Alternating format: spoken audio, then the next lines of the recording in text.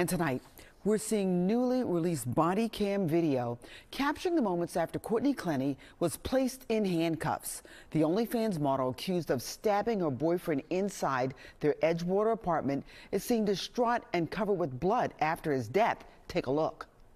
My boyfriend's blood is all over me. I know, but you can't. Unfortunately, you can't go in there. You can't go in the apartment.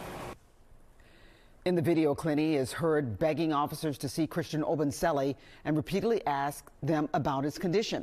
Police then explained that she cannot go back inside the One Paraiso apartment because it's considered a crime scene.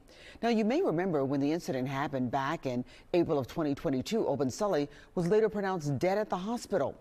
Clenney remains in jail, charged with second-degree murder. She and her parents were also charged with cyber crimes after police say they broke into Obenseli's laptop.